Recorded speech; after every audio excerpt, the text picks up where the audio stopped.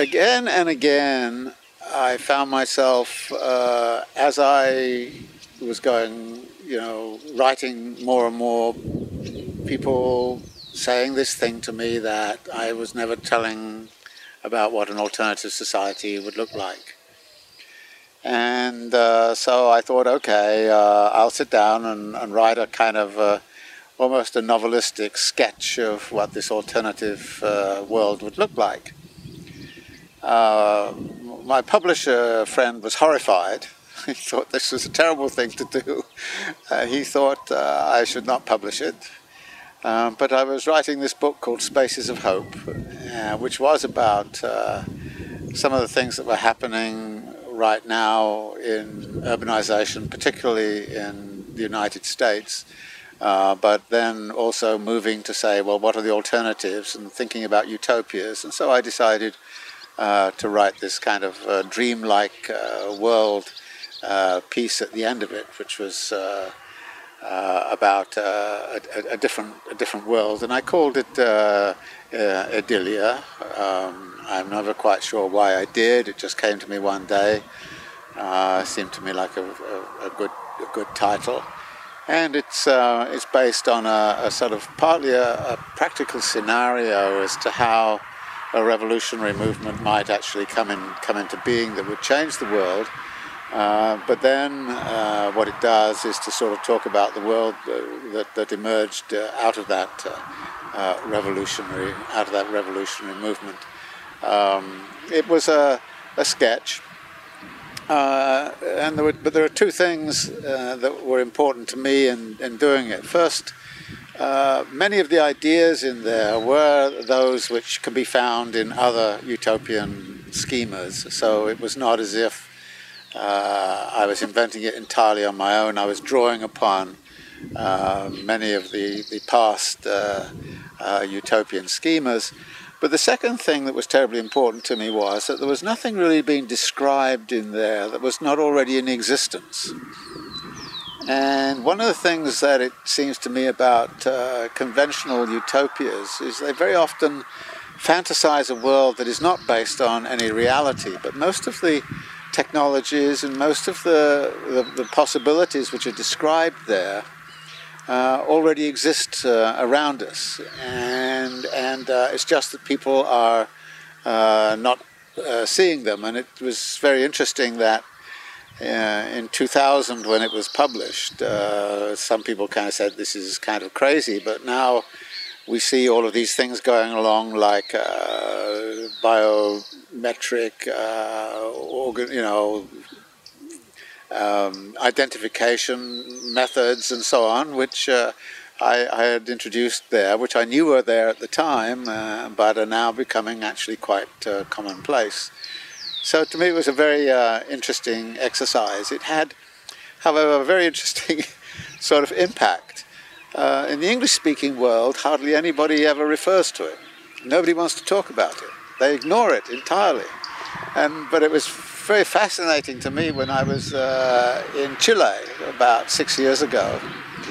I suddenly found everybody had read it. And I had a Brazilian friend who came to study for a year in New York, who kind of said, oh, we use it all the time. So obviously it appeals to people in some parts of the world, but in the English-speaking world, I guess everybody felt like my publisher. It was the sort of thing it was too embarrassing to really publish it. The idea of political organization is it has to recognize something which is terribly important to me as a geographer, which is the question of scale. The scale at which decisions are made and the scale at which thinking takes place. There is a great fascination on the left right now with very local forms of organization. I sympathize with that, and I think that that should be the basis of any alternative form, which should be small local organizations, democratically structured and horizontally constructed.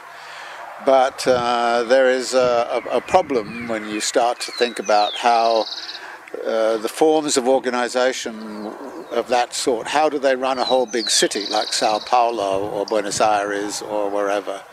Those forms of organization really don't seem able to be to really grasp something as large as a contemporary metropolitan city, in which case you're either forced to the idea where we're going to dismantle Buenos Aires and Sao Paulo and New York City and all go and live in these small little things, which I think would be both an environmental disaster, a social disaster, and a political disaster.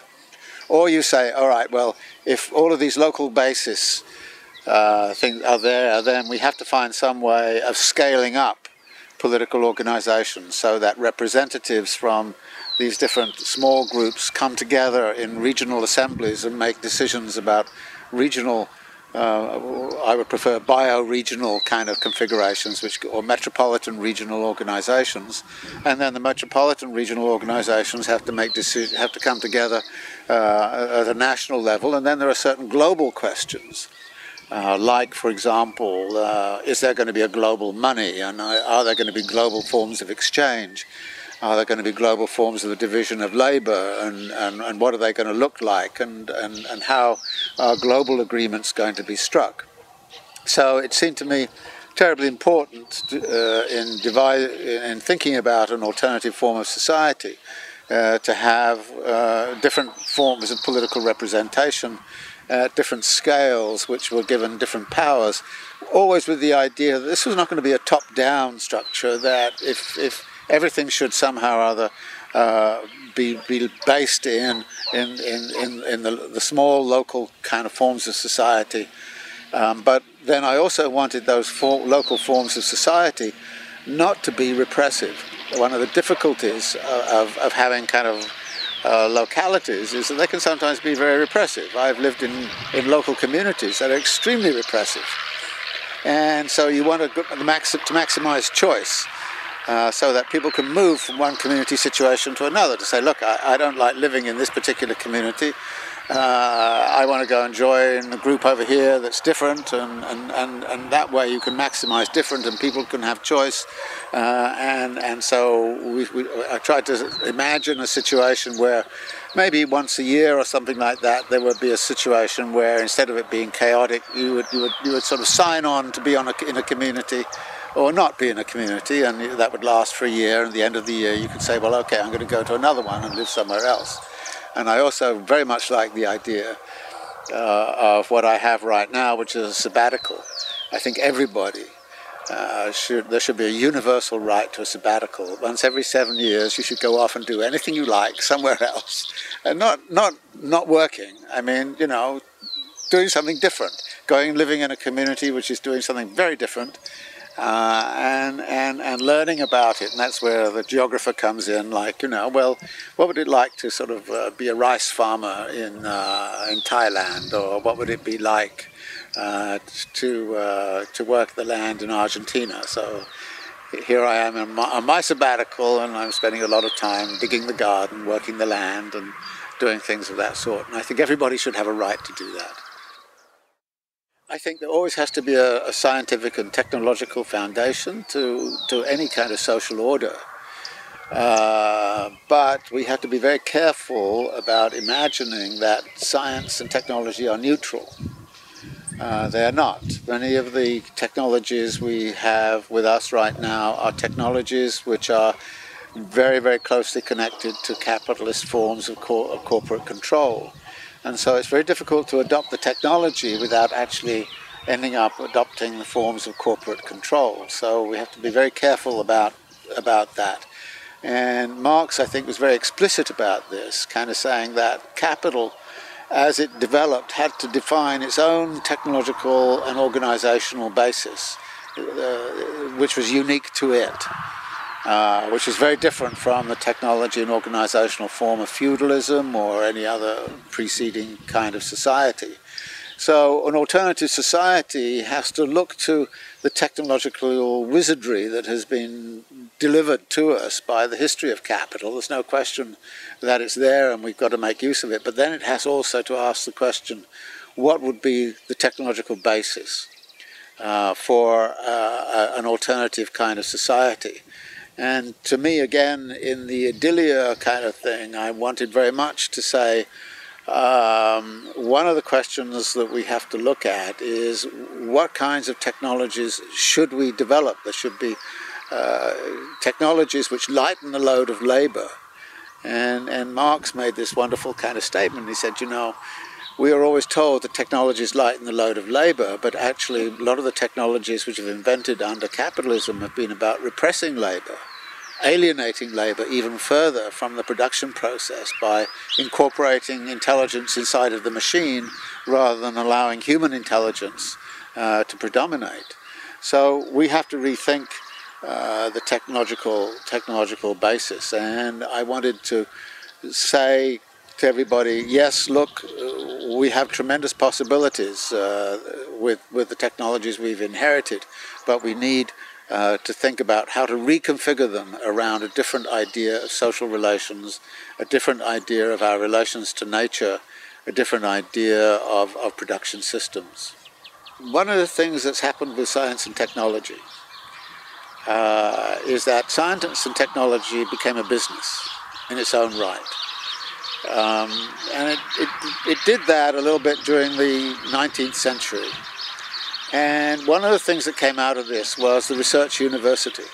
The research universities, I think, over the last 100 years have done a fantastic job, because early on the idea was that innovation flourished best when people were left to do it on their own. That human curiosity would lead them to do certain things. So there was a curious relationship between corporate power and the universities, in which universities had a certain autonomy and independence. But what we've seen over the last 30 years is an increasing subservience of the universities to corporate power, so that now corporations actually claim the right, in some instances, to dominate research labs, to make appointments, to actually capture the innovations which have been made. And there was a time when innovations were patented in the public interest, and now they are patented increasingly for private gain. So you see, if you like, the creation of the neoliberal university over the last 30 years, which is, very interestingly, is nowhere near as innovative as it used to be, because there is not the freedom within it to go off and do kinds of crazy things and you know, sometimes things that work and sometimes things that don't work. It's more and more orchestrated around a corporate agenda or around the military agenda. But like I say, there always was a moment of the part of the university that was around that, but the university as a whole was not about that. But now it's increasingly become more and more about that, with, of course, a lot of government pressure to be like that. Now, for example, in Britain, if you apply for public money to do research, one of the things you have to do in your application is to explain how this is going to be useful to make Britain more competitive and make corporations more competitive. I find electronic banking fascinating. I mean, when you think about it, you just go and you put your card in a machine and money comes out. And you say to yourself, well, you know, why couldn't everybody in the world be given a card and given a certain base income, and they can just go into a machine and put the card in and take money out and use it as they want. So that you would imagine that all the money in the world was something which was representing all of that which is being collectively produced. And there it is in the banks, and we all have an equal share in it because we're all shareholders in the global economy, and so we all get our aliquot part of it, and we just take our card and put it in and take out what we need. I mean, wouldn't it be a wonderful society that way? And of course, after about 3 weeks of a month, we find we might run out of money, in which case, too bad. But we have to get used to, you know, sort of spending whatever comes out of the machine. Then, you know, you have the money and you can spend it. And you have the points and you have the chips. Now, you may save some of them. That's to be sure. But it may be that if you think of putting money in on the first of the month, you could say you've got to spend it in the month, and after a month it's gone. And it disappears, so that people cannot save. That'd be one of the ways to prevent accumulation, so that you say, all right, you have a monthly allowance, but you've got to spend it in the month, and if you haven't spent it by the end of the month, it disappears. There's always a role, there's always a role for a market in society. I think since human societies began, there's been trading of some kind. That I have this and you have that, and I want that and you want this, so we simply trade. And we can barter, or we can, and there are lots of markets around right now. For instance, I don't know whether you have these here in Argentina, but there are these markets where people take their cars, and in the back of their cars they have a bunch of things that they think they might want to trade. So somebody has a silver pot and somebody else has something else, and so people just go around and trade. There will always be a space for markets, and there always should be a space for markets. The big question is, can you organize markets in such a way that people can't accumulate great wealth and power out of those market exchanges? That seems to me to be a trickier kind of question.